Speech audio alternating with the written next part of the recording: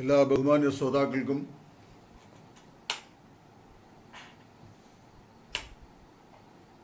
ക്രിസ്തുയേശുവിൻ്റെ ധന്യമായ നാമത്തിൽ എനിക്കുള്ള സ്നേഹവന്ദനം ഒരു പ്രാവശ്യം കൂടെ അറിയിക്കുന്നു. പ്രിയ സഹോദരൻ ഡോക്ടർ AJU തോമസിനോട് ഞാൻ ചോദിച്ച അന്യഭാഷാ ഭാഷണം സംബന്ധിച്ച 51 ചോദ്യങ്ങൾക്ക് അദ്ദേഹത്തിൻ്റെതായ മറുപടി നൽകിയിരുന്നു. എന്നാൽ ആ മറുപടിക്ക് കൗണ്ടർ റിപ്ലൈ ഞാൻ കൊടുക്കണം എന്ന് അദ്ദേഹം ആവശ്യപ്പെടുകയും അതിനു മുമ്പ് അദ്ദേഹം ഏകദേശം 20 ചോദ്യങ്ങളോളം എന്നോട് ഇത് സംബന്ധിച്ച് വിവിധ സമയങ്ങളിലായി ചോദിക്കുകയും അവയ്ക്കും കൂടെയുള്ള ഉത്തരം ഞാൻ ഈ സമയത്ത് കൊടുക്കുകയും ചെയ്യണം എന്നതിനോട് നിരന്തരമായി ആവശ്യപ്പെട്ടിരുന്നു.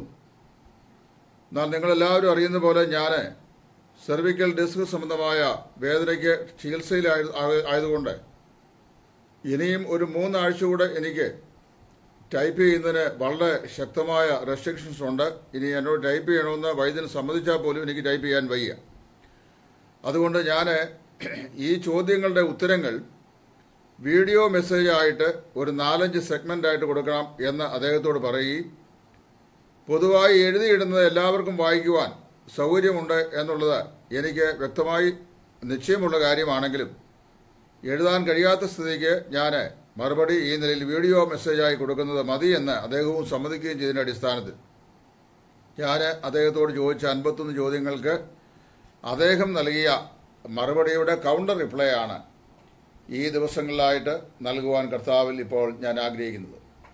എന്നെ കേൾക്കുന്ന എല്ലാ ബഹുമാന്യ ശ്രോതാക്കളുടെയും വിലപ്പെട്ട ശ്രദ്ധ ഈ ചോദ്യോത്തര പങ്ക്തിയിലേക്ക് സാദരം ഞാൻ ക്ഷണിക്കുന്നു.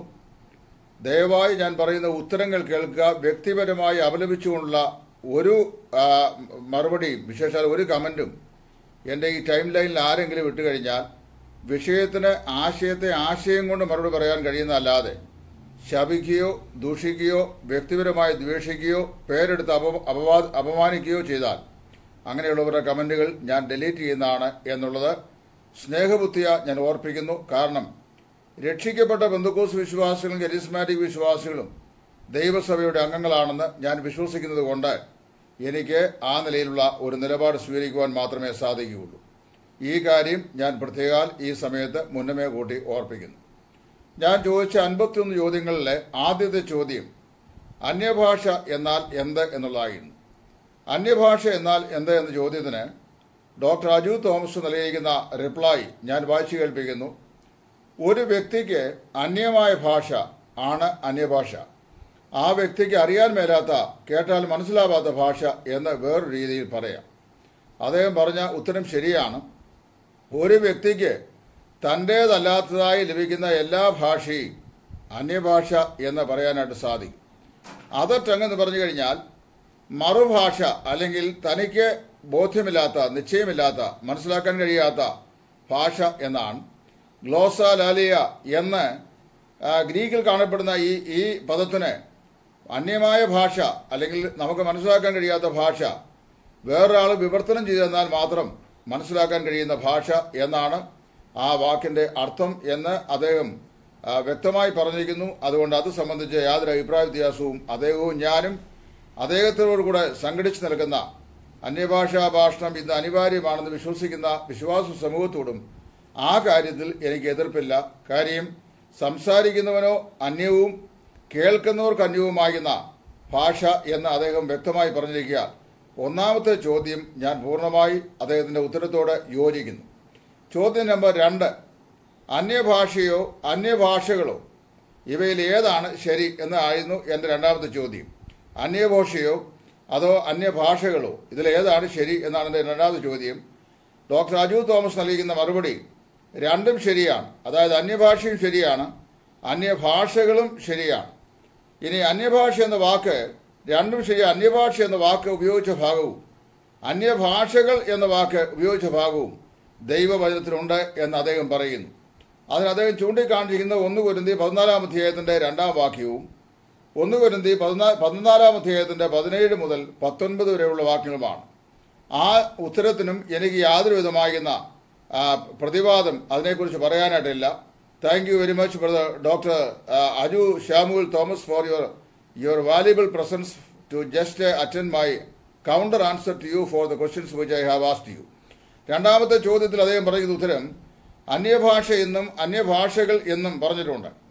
ഞാനും അതിനോട് യോജിക്കുന്നു. കാര്യം കൊരിന്ത്യ ലേഖനം 14-ാം അധ്യായത്തിൽ പറയുമ്പോൾ ഒരിടത്ത് അന്യഭാഷയെന്നും മറ്റൊരു ഭാഗത്ത് അന്യഭാഷകളിൽ ഞാൻ നിങ്ങളോട് സംസാരിച്ചാൽ എന്നും പറഞ്ഞിട്ടുള്ളത് കൊണ്ട് ഇത് രണ്ടും ശരിയാണ്. രണ്ട് സ്ഥലത്തും അന്യഭാഷ അല്ലെങ്കിൽ അന്യഭാഷകൾ എന്ന് ഉപയോഗിച്ചിരിക്കുന്നു. അപ്പോൾ സംസാരിക്കുന്നവന് അന്യവും കേൾക്കുന്നവർക്ക് നിശ്ചയമില്ലാത്തതുമായ ഭാഷ അല്ലെങ്കിൽ വിവിധങ്ങളായ ഭാഷകൾ എന്ന അർത്ഥമാണ് അതിനുമുള്ളത്. അദ്ദേഹത്തിന്റെ ആ ആൻസറിനും യാതൊരു കൗണ്ടർ ആർഗ്യുമെന്റും ചെയ്യേണ്ട ആവശ്യമില്ലായാൽ രണ്ടാമത്തെ ചോദ്യത്തിന്റെ ആൻസറും ഞാൻ 100% യോജിക്കുന്നു എന്ന് പറഞ്ഞുകൊണ്ട് രണ്ടാം ഭാഗം ഇവിടെ വിടുന്നു. മൂന്നാമത്തെ ചോദ്യം ഞാൻ ചോദിച്ചിരിക്കുന്നത് പഴയ നിയമത്തിൽ ആരെങ്കിലും അന്യഭാഷയിൽ സംസാരിച്ചിട്ടുണ്ടോ എന്നാണ്. ഉത്തരം ശ്രദ്ധിച്ച് കേൾക്കണം. പഴയ നിയമത്തിൽ ആരെങ്കിലും അന്യഭാഷയിൽ സംസാരിച്ചിട്ടുണ്ടോ? അതായിരുന്നു എൻ്റെ ചോദ്യം. ഡോക്ടർ അജു തോമസിന്റെ മറുപടി ഉണ്ട് എന്നാണ്. അതിനുള്ള തെളിവ് അദ്ദേഹം പറയുന്നത് യെശയ്യാ പ്രവാചകന്റെ പുസ്തകം 28-ാം അധ്യായത്തിന്റെ 11-ാം വാക്യമാണ്. യെശയ്യാ പ്രവാചകന്റെ പുസ്തകം 28-ാം അധ്യായത്തിന്റെ 11-ാം വാക്യം എന്ന് പറയുന്നത് വളരെ പ്രസക്തമായിരുന്ന ഒരു വേദഭാഗമാണ്. ഞാനത് വേച്ചൊരു 1 കൊരിന്ത്യർ 14-ാം അധ്യായത്തിൽ വരമായി നൽകപ്പെട്ടിരിക്കുന്ന അന്യഭാഷയല്ല ഇവിടെ ഈ യെശയ്യാ പ്രവാചകന്റെ പുസ്തകം 28-ാം അധ്യായത്തിന്റെ 11-ാം വാക്യത്തിൽ പറയപ്പെട്ടിരിക്കുന്ന അന്യഭാഷ എന്ന് ഞാനൊരു കറക്ഷൻ ഇവിടെ പറയുന്നതിൽ അദ്ദേഹം എന്നോട് വിരോധിക്കുകയില്ല എന്ന് ഞാൻ ചിന്തിക്കുന്നു. ഇതിനും അദ്ദേഹത്തിന് മറുപടി പറയാനുണ്ടെങ്കിൽ ആ മറുപടി പറയുമ്പോൾ ഞാൻ കർത്താവിൽ ആശ്രയിച്ച് എനിക്ക് എഴുതാൻ വയ്യാത്തതുകൊണ്ടാണ് ഞാൻ അദ്ദേഹത്തിന്റെ പെർമിഷൻ കൂടിയാണ് ഇപ്പോൾ വീഡിയോ ആയി മെസ്സേജ് തരുന്നത്. യെശയ്യാ പ്രവാചകന്റെ പുസ്തകം 28-ാം അധ്യായത്തിന്റെ 11-ാം വാക്യം ഞാൻ വായിക്കട്ടെ. അവിടെ നമ്മൾ വായിക്കുമ്പോൾ ഇങ്ങനെ വായിക്കുന്നുണ്ട്. അതായത് ഇവിടെ അതിന്റെ 10 മുതലുള്ള വാക്യങ്ങൾ 9 മുതലുള്ള വാക്യങ്ങൾ ഞാൻ വായിക്കാം. അവിടെ ഇങ്ങനെയാകുന്നു: ആർക്കാകുന്നു ഇവൻ പരിജ്ഞാനം ഉപദേശിപ്പാൻ പോകുന്നത്? ആരെയാകുന്നു ഇവൻ പ്രസംഗം ഗ്രഹിപ്പാൻ പോകുന്നത്? പാലുകൂടി മാറിയവരെയോ മുലകൂടി വിട്ടവരെയോ? ചട്ടത്തിന്മേൽ ചട്ടം, ചട്ടത്തിന്മേൽ ചട്ടം, സൂത്രത്തിന്മേൽ സൂത്രം, സൂത്രത്തിന്മേൽ സൂത്രം. പിന്നെ ഇവിടെ അല്പം അവിടെ അല്പം എന്ന് അവർ പറയുന്നു. അതെ, വിക്കി പറയുന്ന അതിരങ്ങളാലും അന്യഭാഷയിലും അവൻ ഈ ജനത്തോട് സംസാരിക്കും. ഇതാകുന്നു സ്വസ്ഥത, ക്ഷീണിച്ചിരിക്കുന്നവന് സ്വസ്ഥത കൊടുപ്പീൻ. ഇതാകുന്നു വിശ്രാമം എന്ന് അവൻ അവരോട് അരുളി ചെയ്തെങ്കിലും കേൾപ്പാൻ അവർക്ക് മനസ്സിലായിരുന്നു.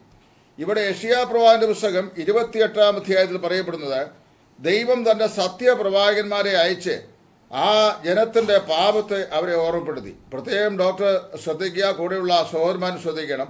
ഇസ്രായേൽ ജനത്തിന്റെ, യഹൂദ ജനത്തിന്റെ പാപത്തെ അവരെ ഓർമ്മപ്പെടുത്തി. ഈ ജനം ബാബേലിലേക്ക് അടിമകളായി പോകുന്നതിന് കുറെ വർഷങ്ങൾക്ക് മുമ്പ് തന്നെ അവരുടെ 10 ഗോത്രങ്ങൾ അസീറിയയിലേക്ക് അവര് നാടുകടത്തപ്പെട്ടിരുന്നു. അല്ലെങ്കിൽ അസീറിയൻ രാജാവായ സൻഹേരീബ് വന്ന് ഇസ്രായേലിനെ പരിച്ഛേദം ചെയ്തെന്ന് പറഞ്ഞാൽ അവരെ മുഴുവനായി പിടിച്ച് അവരെ അസീറിയയിലേക്ക് കൊണ്ടുപോയി കളഞ്ഞിരുന്നു. അത് കഴിഞ്ഞപ്പോൾ അടുത്തതായി വായിക്കുന്നത് യഹൂദ എങ്കിലും അവളുടെ സഹോദരിയായ ഇസ്രായേലിന് സംഭവിച്ച നാശം അല്ലെങ്കിൽ ക്യാപ്റ്റിവിറ്റി കണ്ടിട്ട് ദൈവത്തിങ്കിലേക്ക് മനം തിരിയും എന്ന് ദൈവം പ്രതീക്ഷിച്ചു. എന്നാൽ ദൈവത്തിന്റെ പ്രതീക്ഷയ്ക്ക് വിപരീതമായി ദൈവം തന്റെ ശക്തന്മാരായ പ്രവാചകന്മാരെ അവരുടെ അടുക്കൽ അയച്ച് അവരുടെ പാപങ്ങൾ, പ്രത്യേകിച്ച് ജീവജലത്തിന്റെ കുറവായ ദൈവത്തെ അവർ ഉപേക്ഷിച്ച് വെള്ളമില്ലാത്ത കിണറുകളെ, പൊട്ടക്കിണറുകളെ അവർ കുഴിച്ചതും, അതുപോലെ വിഗ്രഹാരാധന അവർ നടത്തിയതും, അശേരയ്ക്ക് പ്രതിഷ്ഠ ചെയ്തതും, അതുപോലെ ബാൽ വിഗ്രഹങ്ങൾക്ക് ധൂപം കാട്ടിയതും, അതുപോലെ അവർ പരസംഗം ചെയ്തതുമായിട്ടുള്ള അവരുടെ പാപങ്ങളെ അവരെ ഓർമ്മപ്പെടുത്തി. പക്ഷേ ദൈവത്തിന്റെ സത്യപ്രവാചകന്മാർ മുഖാന്തരം ദൈവം അവരോട് സംസാരിച്ച ആ ദൈവവചനത്തെ അവർക്ക് കേൾക്കാൻ മനസ്സിലായിരുന്നു, അനുസരിക്കാൻ മനസ്സിലായിരുന്നു. അവർ മേൽക്കുമേൽ തങ്ങളുടെ പാപങ്ങൾ മൊഴി വന്നു. അങ്ങനെ വന്നു കഴിഞ്ഞപ്പോൾ ബാബേൽ രാജാവായ നെബൂഖദ്നേസറെയും അവന്റെ സൈന്യത്തെയും കൊണ്ടുവന്ന് ഈ ജനത്തോട് തങ്ങളുടേതല്ലാത്ത ഭാഷയിൽ ദൈവം അവരോട് സംസാരിക്കും എന്ന് പറഞ്ഞാൽ അവർക്ക് മനസ്സിലാക്കാൻ കഴിയാത്ത ഭാഷയിൽ ദൈവം അവരോട് സംസാരിക്കുമെന്നാണ് ഈ പ്രവചനവാക്യം. അത് അക്ഷരം പ്രതി നിറവേറുകയും ചെയ്തു. അതായത് ഇസ്രായേൽ ജാതി ബാബേൽ രാജാവായ നെബൂഖദ്നേസർ ഇസ്രായേലിലേക്ക് 3 പ്രാവശ്യമായി വരികയും 3 പ്രാവശ്യമായി ഈ ജനത്തെ ബാബേൽ ക്യാപ്റ്റിവിറ്റിയിലേക്ക് കൊണ്ടുപോവുകയും ചെയ്തു. അന്ന് വിക്കി സംസാരിക്കുന്നവരും തടിച്ച നാവുള്ളവരും എന്ന് വിശേഷിപ്പിക്കുന്ന ജനം ബാബേലിലെ ആളുകളാണ്, അല്ലെങ്കിൽ നെബൂഖദ്നേസറിന്റെ ആളുകളാണ്. അവർ ആ ജനത്തോട് സംസാരിച്ചു. അന്യമായ ഭാഷയിൽ കൂടെ അവർക്ക് അടയാളമായി ദൈവത്തിന്റെ ന്യായവിധി അവരുടെ മേൽ വരാൻ പോകുന്നു. These people will be taken in to Babylonian captivity എന്നുള്ള സന്ദേശം അവരെ ബോധ്യപ്പെടുത്തുവാൻ ഈ അന്യന്മാരുടെ അതിരങ്ങൾ കൂടെ ദൈവം അവരോട് സംസാരിച്ചു. യെശയ്യാപ്രവാചകന്റെ പുസ്തകം 28-ാം അധ്യായത്തിന്റെ 11-ാം വാക്യത്തിൽ പറയപ്പെടുന്ന വാക്യഭാഗം, അതായത് വിക്കി പറയുന്ന അതിരങ്ങളാലും അന്യഭാഷയിലും അവൻ ഈ ജനത്തോട് സംസാരിക്കുമെന്ന് പറഞ്ഞത് ബാബിലോന്യരോട് കൊണ്ട് ദൈവം ഇസ്രായേൽ മക്കളോട് സംസാരിച്ച കാര്യത്തെക്കുറിച്ചാണ്. 1 കൊരിന്ത്യർ 14-ാം അധ്യായത്തിൽ കൃപാപരമായി പരിശുദ്ധാത്മാവ് നൽകിയിട്ട് വിശ്വാസികൾ സംസാരിക്കുന്ന അന്യഭാഷയുടെ കാര്യം അല്ല എന്ന് ഞാൻ ഈ സമയത്ത് ഒരു ചെറിയ കറക്ഷനോടി ആ ഭാഗം ഇവിടെ നിർത്തുന്നു. ഇനി 4-ാമത്തെ ചോദ്യം, അന്യഭാഷകൾ അടയാളമായി നൽകിയതാണോ എങ്കിൽ ആർക്ക് അടയാളമായി നൽകി? അതായിരുന്നു ഞാൻ 4-ാമതായി ചോദിച്ച ചോദ്യം. അന്യഭാഷ അടയാളമായി നൽകിയതാണോ എങ്കിൽ ആർക്ക് അടയാളമായി നൽകി? ഉത്തരം ഡോക്ടർ AJU തോമസ് നൽകുന്നത് അത് അവിശ്വാസികൾക്കുള്ള അടയാളം 1 കൊരിന്ത്യർ 14-ാം അധ്യായത്തിന്റെ 22-ാം വാക്യം അവിതർക്കിതമായി സമ്മതിക്കുന്നു. അതായത് അന്യഭാഷ അടയാളമായിരുന്നത് വിശ്വാസികൾക്കല്ല അവിശ്വാസികൾക്കത്രേ എന്ന് അപ്പോസ്തലനായ പൗലോസ് പറയുന്നു. അതേക്കുറിച്ച് എനിക്കും തർക്കമില്ല. അവിശ്വാസികളായ ആളുകൾക്ക് വേണ്ടിയാണ് ഈ അന്യഭാഷ നൽകിയത് എന്നാണ് ഇവിടെ നമുക്ക് മനസ്സിലാക്കുവാനായിട്ട് സാധിക്കുന്നത്. ഇനിയും അടുത്ത അതിന്റെ 5-ാമത്തെ വാക്യം, 5-ാമത്തെ ചോദ്യം ഞാൻ ചോദിക്കുന്നത്, അന്യഭാഷ ആത്മനിറവിന്റെ ഏകവും പ്രത്യക്ഷവുമായ അടയാളമാണോ എങ്കിൽ തെളിവ് എവിടെയെന്നാണ്. വേദപുസ്തക പ്രകാരമാണ് ഞാൻ ചോദിച്ചിരിക്കുന്നത്. വേദപുസ്തകത്തിൽ നിന്നാണ് ഞാൻ തെളിവ് ചോദിച്ചിരിക്കുന്നത്. I repeat the question. അന്യഭാഷ ആത്മനിറവിന്റെ ഏകവും പ്രത്യക്ഷമായ അടയാളമാണോ? അടയാളമാണെങ്കിൽ അതിനുള്ള ബൈബിളികമായ തെളിവ് എവിടെ? ഡോക്ടർ AJU തോമസിന്റെ മറുപടി ഞാൻ വായിച്ചു കേൾപ്പിക്കുന്നു. അന്യഭാഷ പരിശുദ്ധാത്മാവിലുള്ള സ്നാനത്തിന്റെ ഒരടയാളമാണ്. ഈ അടയാളത്തോടൊപ്പം മറ്റു അടയാളങ്ങളും കാണപ്പെട്ടേക്കാം. എന്നാൽ അന്യഭാഷയോടൊപ്പം മാത്രമേ മറ്റടയാളങ്ങൾ കാണപ്പെടുകയുള്ളൂ. ഈ വിശദീകരണം വിശുദ്ധ വേദപുസ്തകത്തോട് യോജിക്കാത്തതും ഡോക്ടർ AJU തോമസിന്റെ വ്യക്തിപരമായ വിശദീകരണമാണെന്ന് ഞാൻ ഈ സമയത്ത് പ്രസ്താവിക്കുവാൻ ധൈര്യപ്പെടുകയാണ്. കാരണം വിശുദ്ധ വേദപുസ്തകത്തിൽ പരിശുദ്ധാത്മാവിനാൽ നൽകപ്പെടുന്ന വിവിധങ്ങളായ പ്രവൃത്തികളെ സംബന്ധിച്ച് വേദപുസ്തകത്തിൽ പരാമർശമുണ്ട്. ഞാൻ 2 വർഷം മുമ്പ് പരിശുദ്ധാത്മാവും പ്രവർത്തനങ്ങളും എന്ന ശീർഷകത്തിൽ ബ്രദറൻ ബൈബിൾ റിസർച്ച് എന്ന് പറയുന്ന എൻ്റെ ഫേസ്ബുക്ക് ഗ്രൂപ്പിലൂടെ കണ്ണശ എഴുതിയ ലേഖനങ്ങൾ ഘനതരമായി ആ വിഷയങ്ങൾ ഞാൻ എഴുതിയിട്ടുണ്ട്. ഇപ്പോഴും അത് ആ ടൈം ലൈനിൽ കിടപ്പുണ്ട്, ഗ്രൂപ്പ് ലൈനിൽ കിടപ്പുണ്ട്. അതിനെ ഇനി റോൾ ഡൗൺ ചെയ്ത് കൊണ്ടുവരിക എന്ന് പറയുന്നത് കുറച്ച് ശ്രമകരമായ വിഷയമാണ്. എങ്കിലും നമുക്ക് റോൾ ഡൗൺ ചെയ്താൽ അത് മനസ്സിലാക്കുവാനും വായിക്കുവാനും സാധിക്കുന്നുണ്ട്.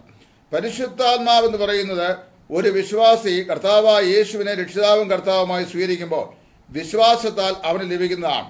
പരിശുദ്ധാത്മാവ് ഒരു വസ്തുവല്ല, വ്യക്തിയാണ്. ത്രിയേക ദൈവത്വത്തിലെ 3-ാമത്തെ ആളത്വമാണ്.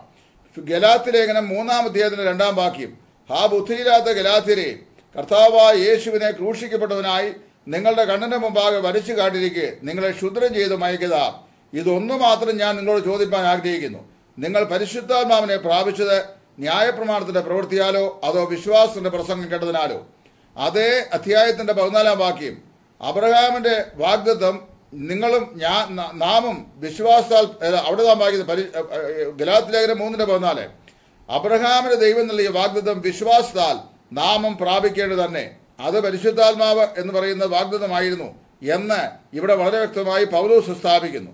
കർത്താവായ യേശുക്രിസ്തു മുഖാന്തരം ഒരു വിശ്വാസിക്ക് ലഭിക്കുവാൻ പോകുന്ന ഈ വാഗ്ദത്തം പരിശുദ്ധാത്മ പ്രാപണമാണെന്നും അത് കർത്താവായ യേശുവിനെ ഒരു പാപി രക്ഷിതാവും കർത്താവുമായി സ്വീകരിക്കുമ്പോഴാണ് അവന് ലഭിക്കുന്നതെന്നും പൗലോസ് അപ്പോസ്തലൻ പറയുന്നു. പരിശുദ്ധാത്മാവ് ലഭിക്കുന്നതോടുകൂടെ വിശ്വാസിക്ക് അതേ സമയത്ത് തന്നെ സംഭവിക്കുന്ന 38-ൽ പരം കാര്യങ്ങൾ, ഒരാളുടെ ഹൃദയത്തിൽ കർത്താവായ യേശുവിനെ രക്ഷിതാവായി സ്വീകരിക്കുമ്പോൾ സംഭവിക്കുന്ന 38 കാര്യങ്ങൾ ഞാൻ ഇന്നും അത് ഷെയർ ചെയ്തിട്ടുണ്ട് എൻ്റെ ടൈം ലൈനിൽ ബ്രദർ സോളാ സ്ക്രിപ്ചറായി. അത് വായിച്ചു നോക്കണം. പരിശുദ്ധാത്മ സംബന്ധമായി ലഭിക്കുന്ന ചില അനുഗ്രഹങ്ങളുണ്ട്. അതിലൊന്നാണ് പരിശുദ്ധാത്മ സ്നാനം, പിന്നെ പരിശുദ്ധാത്മാവിന്റെ മുദ്ര, 3 പരിശുദ്ധാത്മാവിന്റെ അച്ചാരം, 4 പരിശുദ്ധാത്മ അധിവാസം, 5 പരിശുദ്ധാത്മാവിന്റെ നിറവ്, പിന്നെ 6 പരിശുദ്ധാത്മാവിന്റെ അഭിഷേകം. ഇങ്ങനെ പരിശുദ്ധാത്മാവ് സംബന്ധമായി ഒരു വിശ്വാസിക്ക് രക്ഷിക്കപ്പെടുമ്പോൾ കിട്ടുന്ന നിരവധി പ്രവർത്തികളെ സംബന്ധിച്ച് അല്ലെങ്കിൽ അനുഭവത്തെക്കുറിച്ച് വേദപുസ്തകം പറയുന്നുണ്ട്. ഇവ ഓരോന്നോരോന്നായി ലഭിക്കുന്നു എന്നല്ല പറയുന്നത്. എപ്പോൾ പരിശുദ്ധാത്മാവ് ഒരുവന്റെ ഹൃദയത്തിലേക്ക് വരുന്നുവോ ആ സമയത്ത് അവൻ ആത്മാവിനാൽ മുദ്രയിടപ്പെടുന്നു. ആ സമയത്ത് പരിശുദ്ധാത്മാവ് അവനിൽ വരുന്നു. ആ സമയത്ത് പരിശുദ്ധാത്മാവ് അവന്റെ മേൽ അധിവസിക്കുന്നു. ആ സമയത്ത് പരിശുദ്ധാത്മാവിന് നിറവ് അവനുണ്ടാകുന്നു. ആ സമയത്ത് അവൻ പരിശുദ്ധാത്മാവിനാൽ സ്നാനപ്പെടപ്പെടുന്നു. ആ സമയത്ത് തന്നെ അവൻ പരിശുദ്ധാത്മാവിനാൽ അഭിഷേകം ചെയ്യപ്പെടുന്നു. ഇങ്ങനെ പരിശുദ്ധാത്മാവിനാൽ ലഭ്യമാകുന്ന എല്ലാ ആത്മീക അനുഗ്രഹങ്ങളും അല്ലെങ്കിൽ പ്രവൃത്തികളും ഒരു പാപി രക്ഷിക്കപ്പെടുമ്പോൾ instantaneously that he receives it. അതായത് ഒരാൾ രക്ഷിക്കപ്പെട്ട ശേഷം കുറെ ദിവസങ്ങൾ കഴിഞ്ഞല്ല ആത്മസ്നാനം പ്രാപിക്കുന്നത്, കുറെ ദിവസങ്ങൾ കഴിഞ്ഞല്ല ആത്മമുദ്ര പ്രാപിക്കുന്നത്, കുറെ ദിവസങ്ങൾ കഴിഞ്ഞല്ല പരിശുദ്ധാത്മാഭിഷേകം ലഭിക്കുന്നത്, കുറെ ദിവസങ്ങൾ കഴിഞ്ഞല്ല ആത്മാവിന്റെ അധിവാസം ഉണ്ടാകുന്നത്, കുറെ ദിവസങ്ങൾ കഴിഞ്ഞല്ല അപ്പോൺ എക്സ്പീരിയൻസ് ഉണ്ടാകുന്നത്, കുറെ ദിവസങ്ങൾ കഴിഞ്ഞല്ല ഫീലിംഗ് ഉണ്ടാകുന്നത്. These all happens together at once the moment that A person believes in the Lord Jesus Christ. ഒരു വ്യക്തി കർത്താവായ യേശുവിനെ രക്ഷിതാവും കർത്താവുമായി കൈക്കൊള്ളുമ്പോൾ ആ നിമിഷത്തിൽ തന്നെ ഈ പറയപ്പെട്ട എല്ലാ പ്രവൃത്തികളും ആ പാപിയുടെ ജീവിതത്തിൽ സംഭവിച്ചു കഴിഞ്ഞു. വൺസ് ഫോർ ഓൾ എക്സ്പീരിയൻസ്, ഒരിക്കൽ എന്നേക്കുമായി സംഭവിക്കുകയാണ്. പരിശുദ്ധാത്മാവിന്റെ ആളത്വം സംബന്ധിച്ച് ഒരു വിശ്വാസി പുതിയ നിയമത്തിൽ ആവർത്തിച്ച് പ്രാപിക്കാൻ പറയപ്പെട്ടിരിക്കുന്ന ഒരേ ഒരു അനുഭവമേ ഉള്ളൂ. അതാണ് എഫേസ് ലേഖനം 5-ാം അധ്യായത്തിന്റെ 17-ാം വാക്യം. അവിടെ പറയുന്നു, വീഞ്ഞു കുടിച്ച് മത്തരാകരുത്, അതിനാൽ ദുർനിറപ്പുണ്ടാകുമല്ലോ, നിങ്ങൾ പരിശുദ്ധാത്മാവ് നിറഞ്ഞവരായി തീരുവീൻ എന്ന് വളരെ വ്യക്തമായി പറയുന്നു. ആത്മാവിന്റെ നിറവൊഴികെ പരിശുദ്ധാത്മ സംബന്ധിയായി ഒരു വിശ്വാസി പ്രാപിക്കുന്ന യാതൊരു വിധമായ അനുഗ്രഹങ്ങളും ആവർത്തിച്ച് ഒരു വിശ്വാസി പ്രാപിക്കേണ്ടതല്ല, രക്ഷിക്കപ്പെട്ട ശേഷം പ്രാപിക്കേണ്ടതല്ല, രക്ഷിക്കപ്പെടുമ്പോൾ പ്രാപിക്കുന്നതാണ് എന്ന് അസന്നിഗ്ധമായി വേദപുസ്തകം പറയുന്നു. അതുകൊണ്ട് ഈ പോയിന്റിൽ ഡോക്ടർ അജു തോമസുമായിട്ട് എനിക്ക് വേദപുസ്തകം സംബന്ധിച്ച് അഭിപ്രായ വ്യത്യാസമുണ്ട്. അന്യഭാഷ പരിശുദ്ധാത്മാവിലുള്ള സ്നാനത്തിന്റെ ഒരടയാളമാണ്. പരിശുദ്ധാത്മ സ്നാനം എനിക്കും നിങ്ങൾക്കും അനുഭവിച്ചറിയാൻ കഴിയാത്ത ഒബ്സ്ക്യൂർ ആയിട്ടുള്ള ഒരു അനുഭവമാണ്. എന്ന് പറഞ്ഞു കഴിഞ്ഞാൽ ആത്മസ്നാനം എന്താണെന്നൊരു വാക്ക് ഈ ബന്ധത്തിൽ ഞാനും പറഞ്ഞേക്കാം. 1 കൊരിന്ത്യർ അതിന്റെ 12-ാം അധ്യായത്തിന്റെ 13-ാം വാക്യമാണ് പരിശുദ്ധാത്മ സ്നാനത്തെക്കുറിച്ച് അപ്പോസ്തലനായ പൗലോസ് സ്പഷ്ടമായി പ്രതിപാദിക്കുന്ന നിർവചനം. അവിടെ പറയുന്നു, യഹൂദന്മാരോ യവന്മാരോ ദാസരോ സ്വതന്ത്രരോ നാം എല്ലാവരും ഏക ശരീരമാകുമാറ് ഒരേ ആത്മാവിനാൽ സ്നാനമേറ്റും ഒരേ ആത്മാവിനെ പാനം ചെയ്തും ഇരിക്കുന്നു. അപ്പൊ യഹൂദന്മാരെയും യവനന്മാരെയും കർത്താവായ യേശു ക്രിസ്തുവിന്റെ മാർമികമായ ശരീരത്തോടെ ഒന്നിച്ചു ചേർക്കുവാൻ കർത്താവായ യേശു ക്രിസ്തു പുനരുദ്ധാനം ചെയ്ത ക്രിസ്തു രക്ഷിക്കപ്പെടുന്ന വ്യക്തിക്ക് നൽകുന്ന സ്നാനമാണ് ആത്മസ്നാനം. അത് എപ്പോൾ രക്ഷിക്കപ്പെടുന്നു അപ്പോൾ ആ വിശ്വാസി പ്രാപിക്കുന്നു. അങ്ങനെ ആത്മസ്നാനത്താലാണ് ഈ വ്യക്തിയെ, പാപിയായ മനുഷ്യനെ, മാനസാന്തരപ്പെട്ട ആളിനെ കർത്താവിന്റെ ശരീരമായ സഭയോട് ചേർക്കുന്നത്. അത് മാർമികമായ ശരീരത്തോട് ചേർക്കപ്പെടുവാൻ വേണ്ടിയുള്ള പ്രവൃത്തിയാണ്. അപ്പം മാർമികമായ കർത്താവിന്റെ ശരീരത്തോട് ചേർക്കുവാൻ നമുക്ക് ഇന്ദ്രിയങ്ങൾക്ക് അനുഭവവേദ്യമാകാത്ത നിലയിൽ ആത്മാവിനാൽ നൽകപ്പെടുന്ന ഈ സ്നാനം, ഒരു മനുഷ്യനും എനിക്ക് ആത്മസ്നാനം ഇന്ന സമയത്ത് ലഭിച്ചു എന്ന് പറയത്തക്ക നിലയിൽ നമ്മുടെ ഇന്ദ്രിയങ്ങൾക്ക് ഗോചരമല്ല ഈ ആത്മസ്നാന അനുഭവം. അതൊരു ആത്മീയമായ പ്രതിഭാസമാണ്.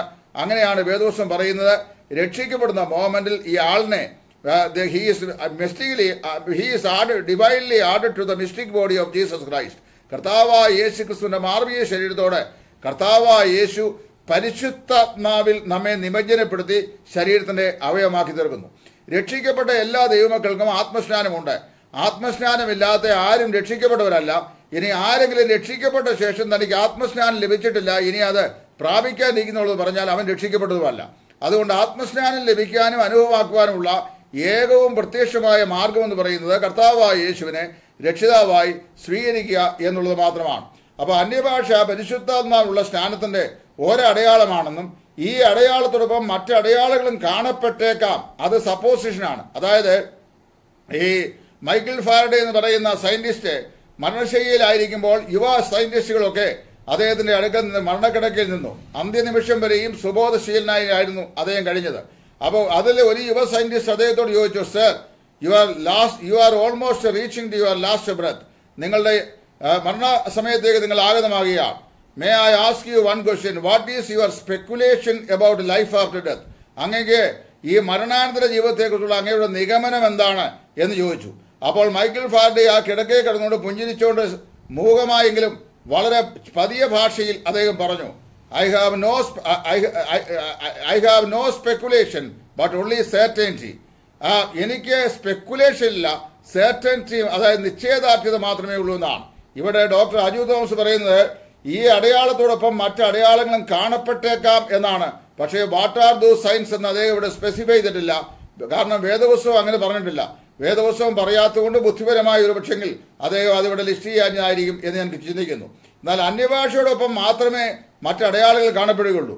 അന്യഭാഷയോടൊപ്പം മാത്രമേ ഇതര അടയാളങ്ങൾ പരിശുദ്ധാത്മാവുള്ള സ്നാനത്തിന്റെ അടയാളമായി കാണുകയുള്ളൂ എന്ന് പറയുന്നത് വേദപുസ്തക പ്രകാരം തെറ്റായ കാര്യമാണ്. കാരണം പെന്തക്കോസ്ത് നാളിൽ പരിശുദ്ധാത്മാവിന്റെ ആഗമനത്തിന് വേണ്ടി കാത്തിരുന്ന ശിഷ്യന്മാരുടെ നടുവിലേക്കാണ് പരിശുദ്ധാത്മാവ് ആളതുരമായി വന്നത്. അവരിരുന്നിരുന്ന വീട് മുഴുവൻ നിറച്ചു എന്ന് പറയുമ്പോൾ അവരെല്ലാവരും പരിശുദ്ധാത്മാവിനാൽ നിമഞ്ജനപ്പെട്ടു, പരിശുദ്ധാത്മാവ് അവരിലും ആയി എന്നാണ് എൻ്റെ അർത്ഥം. അത് പെന്തക്കോസ്ത് നാൾ സംഭവിച്ചു. പിന്നീട് 2 സംഭവം മാത്രമാണ് നമ്മൾ വായിക്കുന്നത്. പ്രവൃത്തിയുടെ പുസ്തകം 8-ാം അധ്യായത്തിൽ പത്രോസും യോഹന്നാനും മറ്റും ചെന്ന് ശമര്യരുടെ മേൽ കൈവച്ചപ്പോൾ അവരുടെ മേൽ പരിശുദ്ധാത്മാവ് എന്ന കാര്യവും, എഫേസോസിൽ വെച്ച് പൗലോസ് ഉൾപ്രദേശങ്ങൾ സഞ്ചരിച്ച് യോഹന്നാൻ സ്നാപകന്റെ ശിഷ്യന്മാരെ കണ്ട് വിശ്വസിച്ചാരെ നിങ്ങൾ പരിശുദ്ധാത്മാവിനെ പ്രാപിച്ചു ചോദിച്ചപ്പോൾ പരിശുദ്ധാത്മാവ് ഉണ്ടെന്ന് പോലും ഞങ്ങൾ കേട്ടിട്ടില്ല എന്നവർ പറഞ്ഞു. അപ്പോൾ ചോദിച്ചു, നിങ്ങളുടെ സ്നാനം ഏതായിരുന്നു എന്ന്. ഞങ്ങൾ യോഹന്നാന്റെ സ്നാനമേറ്റവർ എന്ന് പറഞ്ഞാൽ അവർ മാനസാന്തരപ്പെട്ടവർ, രക്ഷിക്കപ്പെട്ടവരായിരുന്നില്ല. അപ്പോൾ വായിക്കുന്നു, പൗലോസ് അവർക്ക് വേണ്ടി പ്രാർത്ഥിച്ചു അവരുടെ മേൽ കൈവച്ചു, പരിശുദ്ധാത്മാവ് അവരുടെ മേൽ വന്നു. അപ്പോൾ അവരെ ഈ എഫേസോസിലെ ആളുകൾ രക്ഷിക്കപ്പെടാത്തവർ എന്നാൽ മാനസാന്തരപ്പെട്ടവരായിരുന്നു. അവരോട് സുവിശേഷം പറഞ്ഞു, അവർ വിശ്വസിച്ചപ്പോൾ പരിശുദ്ധാത്മാവ് അവരുടെ മേൽ വന്നു. ഈ ശമര്യയുടെ കാര്യം പറയുമ്പോൾ അവരുടെ ആരുടെയും മേൽ പരിശുദ്ധാത്മാവ് വന്നിരുന്നില്ല. ഇത് നമ്മൾ മനസ്സിലാക്കണം. ഒരു ട്രാൻസിഷൻ പീരീഡാണ്. പെന്തക്കോസ്ത് നാളിൽ രക്ഷയുടെ അനുഭവത്തിലേക്ക് വന്ന യഹൂദന്മാർ മാത്രമാണ്.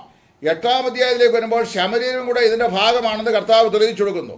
19-ാം അധ്യായത്തിൽ യോഹന്നാന്റെ ശിഷ്യന്മാരായിരുന്ന ആളുകൾ മാനസാന്തര സ്നാനമേറ്റവർ, രക്ഷിക്കപ്പെടാത്തവർ, പൗലോസിനാൽ സുവിശേഷം കേട്ട് രക്ഷിക്കപ്പെട്ട് പരിശുദ്ധാത്മാവിന്റെ ഭാഗവാക്കുകളായി മാറ്റപ്പെടുന്നു. ഈ 3 സംഭവങ്ങളൂടി ആ പരിവർത്തന ട്രാൻസിഷൻ പീരീഡ് അവസാനിക്കുകയാണ്. അതായത് from Jewish transmission to സാമരിറ്റൻസ് and then to the disciples of John the Baptist. ഇത് പ്രത്യേകം മനസ്സിലാക്കണം. അതുകൊണ്ട് അവിടെയെല്ലാം വിശ്വസിച്ചവർ അന്യഭാഷ പറഞ്ഞു എന്ന് പറഞ്ഞാലും വേദപുസ്തകത്തിനകത്ത് കൽപ്പനയായി ഒരാള് രക്ഷിക്കപ്പെടുമ്പോൾ അദ്ദേഹത്തിന് നിശ്ചയമായും അന്യഭാഷ അടയാളമായി ആത്മസ്നാനം പ്രാപിക്കും. അങ്ങനെ പ്രാപിച്ചേ മതിയാവുന്നതിന്റെ കൽപ്പനയില്ല. അങ്ങനെ പ്രത്യേകമായി ഇതിന്റെ വിശദീകരണവും വിശുദ്ധ വേദപുസ്തകം നൽകിയിട്ടില്ല. ഈ അസംഷൻ, അതായത് സ്പെക്കുലേഷൻ എന്ന് പറയുന്നത് ഡോക്ടർ അജു തോമസിന്റെ വ്യക്തിപരമായ സ്പെക്കുലേഷൻ ആകിയാൽ വേദപുസ്തകം അങ്ങനെ പറയുന്നില്ല എന്ന് പറഞ്ഞുകൊണ്ട് ഞാൻ ആ പോയിന്റും, അതായത് 4-ാമത്തെ ചോദ്യത്തിന്റെ ഉത്തരവും ഇവിടെ വിടുകയാണ്. അല്ല, 5-ാമത്തെ ചോദ്യത്തിന്റെ ഉത്തരവും ഇവിടെ വിടുകയാണ്. ഇനി അടുത്തത് 6-ാമത്തെ ചോദ്യം. അപ്പോസ്തല പ്രവൃത്തികളുടെ പുസ്തകത്തിൽ അടയാളമായി നൽകപ്പെട്ട അതേ ഭാഷ തന്നെയാണോ പിന്നീട് വരമായി നൽകിയത്? ഞാൻ അദ്ദേഹത്തോട് ചോദിച്ച ചോദ്യമാണ്. അപ്പോസ്തല പ്രവൃത്തികളുടെ പുസ്തകത്തിൽ പെന്തക്കോസ്ത് നാളിൽ വിശ്വസിച്ചവരുമേൽ അടയാളമായി നൽകിയ അതേ ഭാഷ തന്നെ ആയിരുന്നുവോ വരഭാഷയായി കൊരിന്ത് ലേഖനത്തിൽ സഭയ്ക്ക് നൽകിയത്? അദ്ദേഹത്തിന്റെ ഉത്തരം, അപ്പോസ്തല പ്രവൃത്തികളിൽ ഒരു ഭാഷ മാത്രമല്ല സംസാരിച്ചത്. അതേ ഭാഷാപ്രയോഗത്തിൽ നിന്നും ഒരു ഭാഷ മാത്രമേ സംസാരിച്ചുള്ളൂ എന്ന് വ്യംഗ്യമായ അർത്ഥമുണ്ട്. അതിനാൽ ഒരു ഭാഷ മാത്രമേ അപ്പോസ്തല പ്രവൃത്തികളുടെ പുസ്തകത്തിൽ സംസാരിച്ചുള്ളൂ എന്ന് സാർ വിശ്വസിക്കുന്നു എന്ന് ഞാൻ കരുതുന്നു. അവിടെയും സ്പെക്കുലേഷൻ ആണ്, നോട്ട് സെർട്ടൈനിറ്റി. സെർട്ടൈനിറ്റി ഉള്ള കാര്യങ്ങൾക്ക് മാത്രമേ ഞാൻ മറുപടി പറയുന്നുള്ളൂ. നിഗമനത്തിന് മറുപടി പറയേണ്ട ആവശ്യം എനിക്കില്ല. അതുകൊണ്ട് വേദപുസ്തക പ്രകാരം നിശ്ചയദാർഢ്യതയോടെ അദ്ദേഹം പറഞ്ഞിട്ടുള്ള ചോദ്യങ്ങളുടെ മറുപടിക്കെല്ലാം ഞാൻ മറുപടി പറയുന്നതാണ്.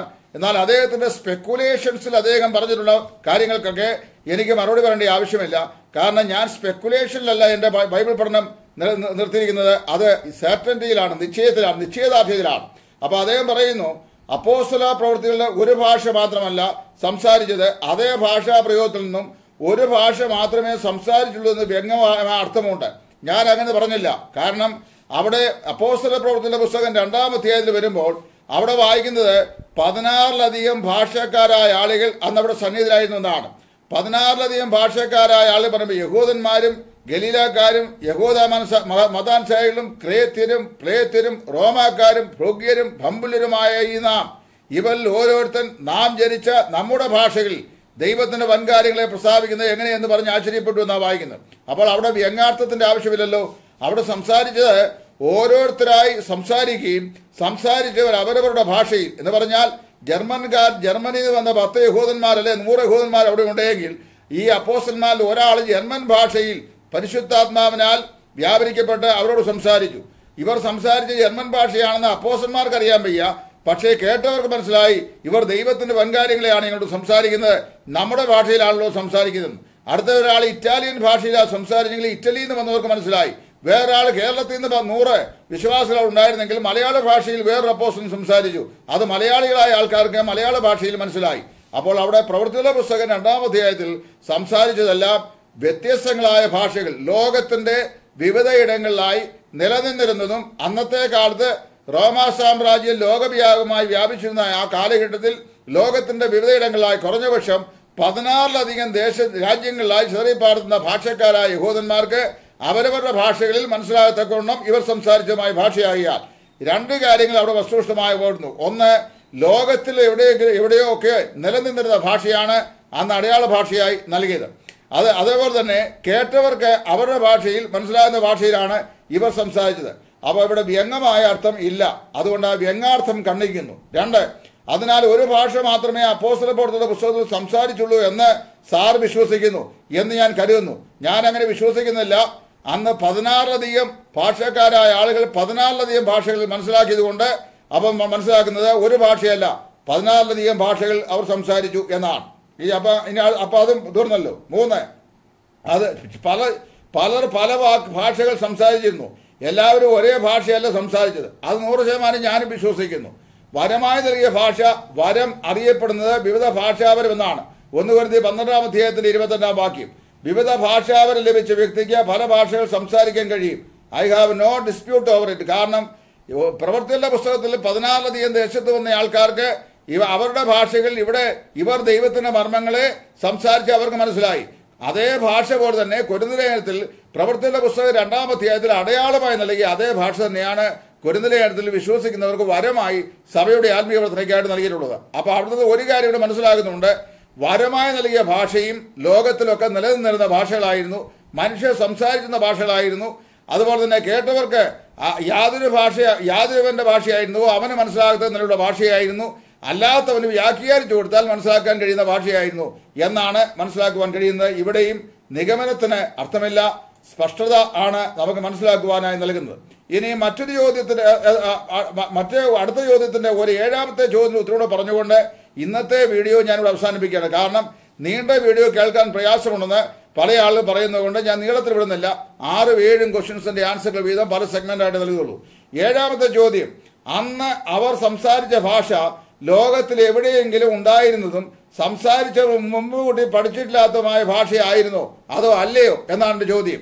Question I repeat. അതായത് അന്ന് അവർ സംസാരിച്ച ഭാഷ, അതായത് പ്രവൃത്തികളുടെ പുസ്തകം 2-ാം അധ്യായത്തിലും കൊരിന്ത്യലേഖനത്തിൽ വരമായി നൽകപ്പെട്ടവർക്ക് സംസാരിച്ചതായി പറയപ്പെടുന്ന ഭാഷയും അല്ലെങ്കിൽ വരഭാഷയും അന്ന് ലോകത്തിൽ എവിടെയെങ്കിലും ഉണ്ടായിരുന്നതും സംസാരിച്ചവർ മുമ്പേ കൂട്ടി പഠിച്ചിട്ടില്ലാത്തതുമായ ഭാഷയായിരുന്നോ അതോ അല്ലായിരുന്നോ? ഇതാണ് ചോദ്യം. ഉത്തരം ഡോക്ടർ അജു തോമസ് നൽകുന്നു. ലോകത്തിലുണ്ടായിരുന്ന ഭാഷകളായിരുന്നു. ഇപ്പൊ ലോകത്തിലുണ്ടായിരുന്ന ഭാഷകളായിരുന്നു അവിടെ 1 കൊരിന്ത്യർ 14-ാം അധ്യായത്തിൽ വരഭാഷയായി പറയപ്പെട്ടിരിക്കുന്നതും അതുപോലെ തന്നെ ഇവിടെ പ്രവൃത്തികളുടെ പുസ്തകം 2-ാം അധ്യായത്തിൽ സംസാരിച്ചതും എന്ന് ഡോക്ടർ അജു തോമസ് സമ്മതിച്ചതിൽ ഞാൻ ദൈവനാമത്തിൽ ഉള്ള നന്ദിയെ രേഖപ്പെടുന്നു. അങ്ങനെയാണെങ്കിൽ എൻ്റെ മറുപടി ഇതാണ്.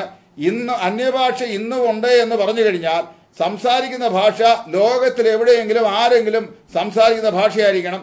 ആ ഭാഷയ്ക്ക് ക്ലിയറായ ഫോണറ്റിക് ഉണ്ടായിരിക്കണം, അതിന് ആക്സന്റ് ഉണ്ടായിരിക്കണം, അത് ഭാഷയായിരിക്കണം, അത് കേൾക്കുന്നവർക്ക് അവരുടെ ഭാഷയെ മനസ്സിലാക്കാൻ സാധിക്കണം.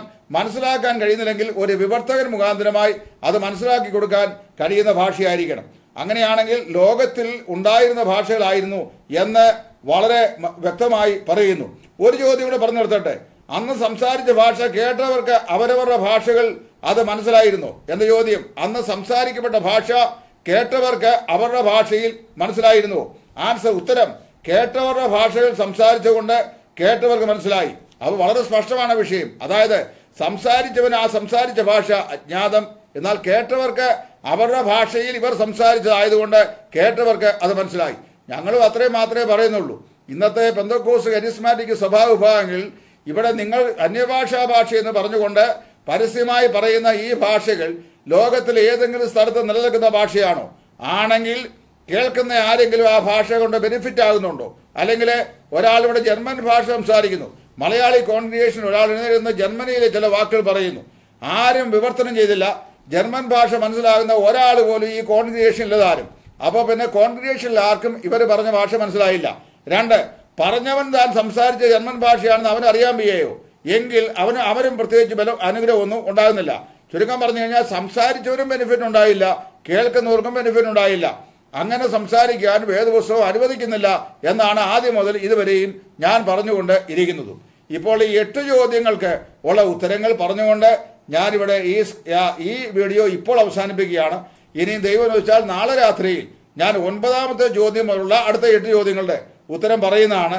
ഈ ചോദ്യങ്ങളുടെ ഉത്തരവും ഡോക്ടർ അജുവും അതേപോലെ അന്യഭാഷ ഇന്നും ദൈവസഭയ്ക്ക് അനിവാര്യമാണെന്ന് വിശ്വസിക്കുകയും പഠിപ്പിക്കുകയും ചെയ്യുന്ന എൻ്റെ സഹസ്നേഹിതരും യാതൊരു മുൻപതിയും കൂടാതെ ഡോക്ടർ അജു പറഞ്ഞ ചോദ്യോത്തരങ്ങൾക്ക് ഞാൻ മറുപടി പറയുക ചെയ്തത്. എൻ്റെ ഉത്തരങ്ങളിൽ യാതൊരു സ്പെക്കുലേഷനുമില്ല. There is no speculation at all in my answering. അതായത് what I have based is on certainty. അതായത് what the word of God certainly explained as true that I have explained it as it is. അതായത് ദൈവവചനം ശരിയാണെന്ന് സമർത്ഥിച്ചത് അങ്ങനെ തന്നെ ഞാൻ പറയുന്നു. അപ്പൊ ഞാൻ ഈ പറയുന്ന കാര്യങ്ങൾക്ക് സാർ അങ്ങനെ അനുമാനിക്കുന്നു, അല്ലെങ്കിൽ സാർ അങ്ങനെ പറഞ്ഞതായി ഞാൻ കരുതുന്നു, അല്ലെങ്കിൽ ഞാൻ അങ്ങനെ ചിന്തിക്കുന്നു എന്ന് പറയുന്നത് ഉപദേശമല്ല. ചാൾസ് ഡാർവിന്റെ പരിണാമ സിദ്ധാന്തം പറയുന്ന പുസ്തകം അത് വായിച്ചു നോക്കിയാൽ അവിടെയെല്ലാം അദ്ദേഹം പറയുന്ന വാക്കുകൾ ശ്രദ്ധിക്കണം. I believe, I speculate, I think, I propose, I suppose എന്നൊക്കെയാണ് പറയുന്നത്. ഞാൻ എഴുതുന്നിടത്തെല്ലാം ഞാൻ ഈ വാക്ക് ഉപയോഗിക്കാറില്ല. ഞാൻ ഈ വേദപുസ്തകം ഇങ്ങനെ പറയുന്നു, പൗലോസ് അങ്ങനെ പ്രസ്താവിച്ചിരിക്കുന്നു, അപ്പോസ്തലന്മാർ ഇങ്ങനെ ചെയ്തിരിക്കുന്നു, പ്രവൃത്തിയുടെ പുസ്തകത്തിൽ അപ്പോസ്തലന്മാർ ഇങ്ങനെ പറഞ്ഞിരിക്കുന്നു എന്നെല്ലാം റെഫറൻസ് കൊണ്ടാണ് ഞാൻ ഉത്തരം പറഞ്ഞിരിക്കുന്നത്. ഈ ഉത്തരങ്ങൾക്ക് ഞാൻ നൽകുന്ന ഈ മറുപ്രസംഗം അല്ലെങ്കിൽ ഈ മറുപടി പ്രത്യുക്തി എന്ന് പറയുന്നത് തികച്ചും വേദപുസ്തക അടിസ്ഥാനത്തിലാണ്. അതുകൊണ്ട് ഈ കാര്യങ്ങൾ ഞാൻ വളരെ വ്യക്തമായി ഇവിടെ ഇപ്പോൾ പറയുകയാണ്. ഇതിന്റെ ഭാഗം കേട്ട ശേഷം വീണ്ടും ഡോക്ടർ അജു തോമസിന് എത്രമാത്രം മറുപടി പറയാനുണ്ടെങ്കിലും ഞാൻ ആ മറുപടിയെ വളരെ സഹർഷം സ്വാഗതം ചെയ്യും. വളരെ സഹിഷ്ണുതയോടെ ഞാൻ ആ വിഷയം കേൾക്കും. വീണ്ടും അതിന് ദൈവവചനത്തിന്മേൽ കറക്ഷൻ ആവശ്യമാണെങ്കിൽ മറുപടി തരുവാൻ I am committed to do that എന്നുള്ള വിഷയം പറഞ്ഞുകൊണ്ട് ഈ രാത്രിയിൽ എന്നെ ശ്രമിച്ച എല്ലാ പ്രിയപ്പെട്ടവർക്കും നന്ദി പറഞ്ഞുകൊണ്ട് പ്രത്യേക ഡോക്ടർ അജു തോമസിന്റെ പ്രസൻസിന് പ്രത്യേക നന്ദിയെ രേഖപ്പെടുത്തിക്കൊണ്ട് ഞാൻ ഈ അന്യഭാഷാഭാഷത്തിൽ ഞാൻ ചോദിച്ച 51 ചോദ്യങ്ങളുടെ ആദ്യത്തെ 8 ചോദ്യങ്ങളുടെ മറുപടി ഇവിടെ പര്യവസാനിപ്പിച്ചുകൊണ്ട് ഈ വീഡിയോ ഇവിടെ നിർത്തുന്നു. തുടർന്ന് നമുക്ക് ബാക്കി കാര്യങ്ങൾ ചിന്തിക്കാം. ദൈവത്തിന്റെ പരിശുദ്ധാത്മാവ് നമ്മെ ഏവരെയും അതിനായി സഹായിക്കട്ടെ, അനുഗ്രഹിക്കട്ടെ. തുടർന്നും എനിക്ക് വേണ്ടി പ്രാർത്ഥിക്കുക. ഞാൻ ആ പ്രാരംഭത്തിൽ ഓർപ്പിച്ച പോലെ ടൈപ്പ് ചെയ്യാൻ എനിക്ക് വിഷമമുള്ളത് കൊണ്ടാണ് ഞാൻ ഓറലി ഈ മെസ്സേജ് പറയുന്നത്. അല്ലെങ്കിൽ എനിക്ക് ഇഷ്ടം ടൈപ്പ് ചെയ്തതാണ്. കാരണം ടൈപ്പ് ചെയ്തിട്ട് കഴിഞ്ഞാൽ പിന്നെയും അത് നമുക്ക് റോൾ ഡൗൺ ചെയ്ത് വായിക്കാനും റെഫർ ചെയ്യാനും ഒക്കെ സാധിക്കും. എങ്കിലും ഞാൻ ഡോക്ടർ അജു പറഞ്ഞിട്ടുള്ള ഒരു ചോദ്യത്തിന്റെ ഒരു വാക്കുപോലും ഞാൻ ലീവ് ചെയ്യാതെ അതിനാണ് കമ്പ്യൂട്ടറിൽ നിന്ന് ഞാൻ അതുപോലെ തന്നെ അത് വായിച്ച് അതിന്റെ ഉത്തരം പറയുന്നത്. കാരണം എന്ന് ചോദിച്ചു കഴിഞ്ഞാൽ അതിൽ ഏതെങ്കിലും വാക്ക് ഞാൻ വിട്ടുകളഞ്ഞാൽ ഞാൻ ദൈവസന്നയിൽ മുഖപക്ഷം കാണിച്ചവനായി വരും. അല്ലെങ്കിൽ അദ്ദേഹം പറഞ്ഞ ഏതെങ്കിലും സത്യസന്ധമായ ഒരു കാര്യം ഞാൻ മറച്ചു വെച്ചെന്ന് പിന്നീട് വേറെ ആരോപണം വരുവാൻ അവസരമുണ്ടാകും. അത് വരാതിരിക്കാനാണ് വൺ ആഫ്റ്റർ ദി അതർ, അതായത് അക്കമിട്ട് എണ്ണി ഉത്തരം പറയണമെന്നാണ് പറയുന്നത്. അക്കമിട്ട് എണ്ണിയാണ് ഞാൻ ഉത്തരം പറയുന്നത്. കർത്താവ് വരുവാൻ താമസിച്ചെങ്കിൽ വീണ്ടും നാളെ വൈകിട്ട് ഇതേ സമയത്ത് നമുക്ക് വീണ്ടും കാണാമെന്ന് കർത്താവ് പ്രതീക്ഷിക്കുന്നു, പ്രത്യാശിക്കുന്നു.